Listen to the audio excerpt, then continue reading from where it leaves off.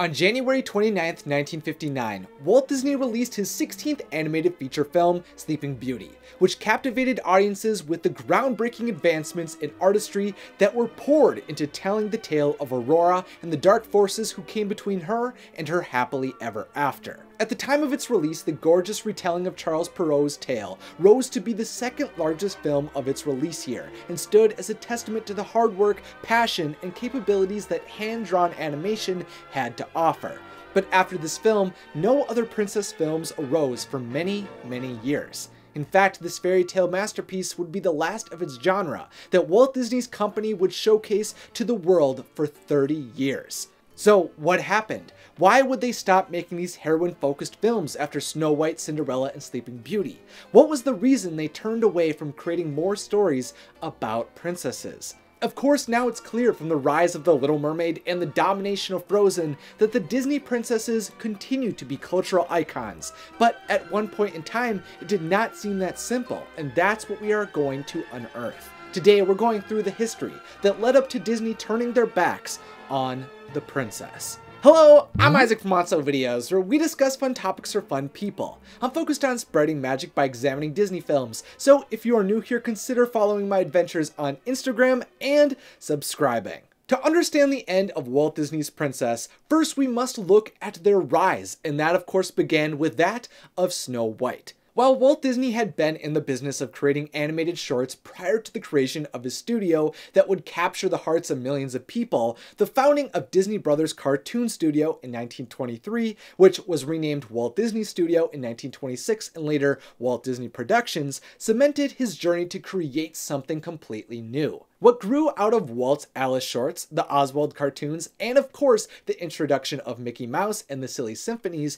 came new technologies, the utilization of sound within animation, and the explosion of color on screen. He grew to become a famous figure in the entertainment world, but he had an unsatisfying desire to tell more emotionally resonating stories and expand his business. This led him to announce to his key staff members that they would be creating a feature film about Snow White and her 7 dwarves. Walt Disney's ambition to create the first full-length cel animated feature in motion picture history was an ambitious goal to say the least, resulting in many in the industry, along with his brother and partner Roy Disney and his wife Lillian, attempting to question whether he should pursue the project at all. Walt endeared the references to his film as Disney's folly and staked everything on the success of Snow White, and in turn he created a work that took the world by storm. By bringing on many new artists, musicians, and animators, and working tirelessly to create an animated project unlike anything Walt had created before, Snow White was praised for its fantasy, emotion, and depth.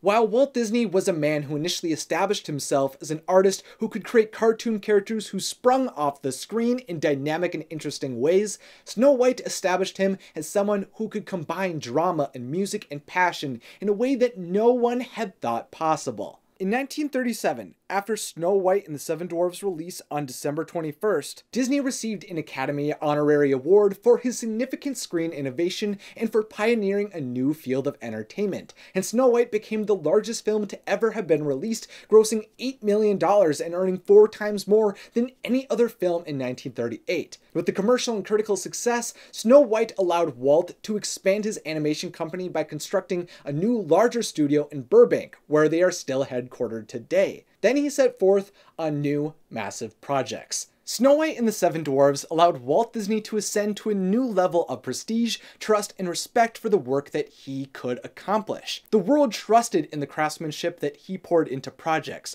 no matter how ambitious they became. But unfortunately, after a variety of cinematic masterpieces such as Pinocchio, Fantasia, Dumbo, and Bambi, all which together did not perform as well as desired at the box office, the world went to war, and Disney features were put on hold due to a shifting focus to create war propaganda for the United States. Low-budget films were created at this time that utilized a combination of animation and live action, but more ambitious projects remained on the horizon if they could escape their $4 million of debt and the looming bankruptcy. After the war was over, Walt was ready to get back to creating experiences that captured the world's imagination, and he needed this to occur soon if he hoped to hold on to his company. Therefore, in 1948, to save Walt Disney Productions, he convinced those who were providing loans that he could revive the studio by focusing not on Alice in Wonderland or Peter Pan, which were both in production at the time, but Cinderella, and they agreed. Believing that Cinderella contained similar elements to the universally beloved Snow White, Walt was given the necessary funds to complete his second princess film. Telling the story of a poor servant girl magically transforming into a princess and achieving all of her dreams, Walt's 9 reliable supervising animators, referred to as his 9 old men, came together to animate and craft this story for audiences. While Disney himself wasn't able to oversee Cinderella, as he had other films due to the necessary diversification of the company to keep the studio afloat, for the 2 years the film was in development, he remained a massive influence over the direction of the story until it was finally ready for release in 1950. Releasing on February 15th, 1950, Cinderella became the studio's greatest critical and commercial hit since Snow White and the Seven Dwarfs, and truly revived Walt's company. Cinderella was another massive success that was triumphed as one of Walt Disney's best films and was a beautiful, radiant fairy tale with touches of humor and music that could appeal to old and young alike. What the second princess that Walt Disney brought to the silver screen did for him was similarly to what it did for him from his first. He got the opportunity to continue to set off into new ambitious projects. From the $8 million box office release, along with the other additional revenue from record sales, music publishing, publications, and merchandise, Walt Disney was able to begin creating his own distribution company, enter television production, and begin building a new type of immersive experience that would be called Disneyland. Now this brings us to the final princess film that Walt Disney created during his lifetime, and was the Final Fantasy heroine-focused musical for 3 long decades from Walt Disney Animation, and that of course came in the form of Sleeping Beauty. Almost immediately after the massive success of Cinderella, story development of Sleeping Beauty began as early as mid to late 1951, but this film would take the majority of the decade to complete since Walt came into a problem when developing his third fantasy story. Disney desired to continue to harken back to his roots and show the magnificent journey of a heroine again, but he struggled to identify ways to create a new experience for audiences, as there were many similarities between Snow White, Cinderella, and Sleeping Beauty. Walt wanted to discover how Sleeping Beauty could be different, and while he quickly determined with his team story elements that would be unique to this third princess film, he realized how he truly wanted to differentiate this film was through its visual storytelling. By 1952, the story mainly seemed completed and voices were recorded, but after that, for the next 5 years, animation production took place, spanning from 1953 until 1958. That time was spent creating Walt Disney's vision of a beautiful moving tapestry that would be both bold and modern. To ensure that this vision came to life from concept to final picture, Disney gave Ivan Earl the role of production designer and gave him a significant amount of freedom in designing the settings and selecting colors for the film. While Walt was shifting his priorities upon television and the creation of Disneyland during the early to mid-1950s, his team remained focused on the vision Earl and Disney had, shifting from the typical fantasy styling and moving towards a medieval art theme mixed with Art Deco design. By implementing this new style and utilizing the larger 70mm film strip capable from the new Super Technorama 70 widescreen method of photographing their film, they were able to design a more sophisticated, detailed, and stylized film.